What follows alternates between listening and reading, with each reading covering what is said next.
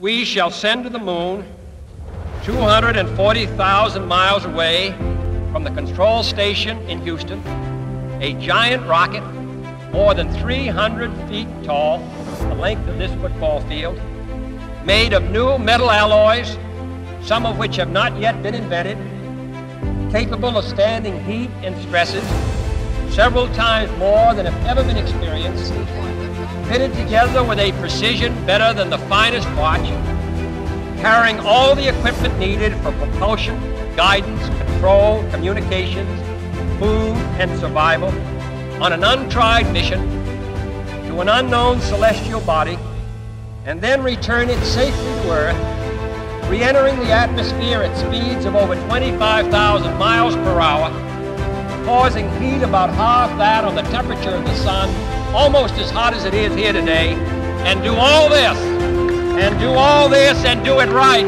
and do it first, before this decade is out, then we must be bold.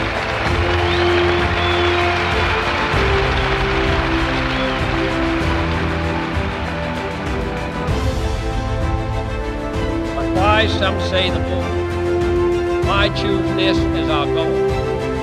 And they may well ask, why climb the highest mountain? Why 35 years ago fly the Atlantic? Why does Rice play Texas? We choose to go to the moon. We choose to go to the moon.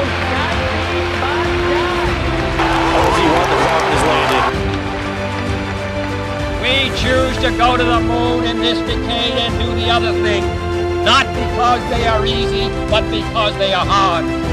Because that goal will serve to organize and measure the best of our energies and skills, because that challenge is one that we're willing to accept, one we are unwilling to postpone, and one we intend to win, and the others too.